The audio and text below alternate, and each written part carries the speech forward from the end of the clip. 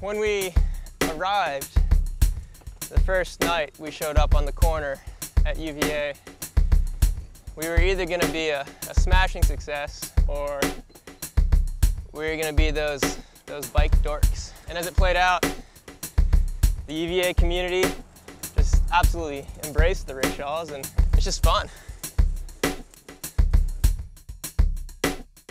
Hi, this is Christoph Herby. I'm one of the two owners of Happy Rickshaw, along with my business partner Ian Ayers. This is this little company that we started in summer of 2006. We're heading into our third very hot summer. Clearly this isn't something that you would have seen on the streets of Charlottesville 2, 3, 4 years back. And when we first made our appearance, people were surprised, people pointed fingers our way and sort of didn't know what to think about it. Word of mouth spread. Everyone realized it was a fun way to get around, a way to get around out in the open air, sort of moving at a more human pace. And there's definitely been momentum building up, being excited about it and spreading the word about traveling by rickshaw.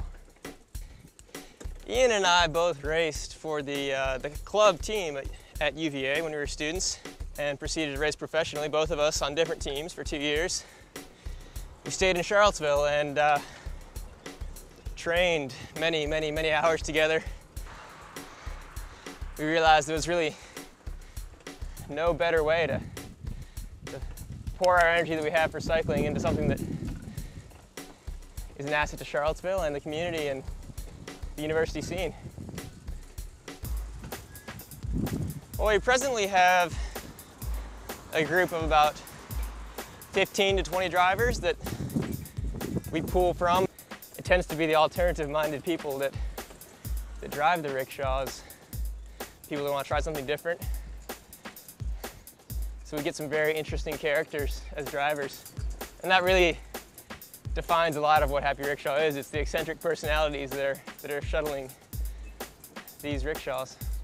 At this point, the company has reached a pretty good size for the U.Va, the nightlife scene that we've been targeting so far. We're about 15 to 20 drivers. We have 4 rickshaws and we operate 3 nights a week. The alternative transportation options are really where things are headed these days with gas prices going through the roof. So there's no doubt that a gasless, zero petroleum transportation form like this one, is really what we're looking at. But with more people and more open minds in Charlottesville, the rickshaw business is only going to grow.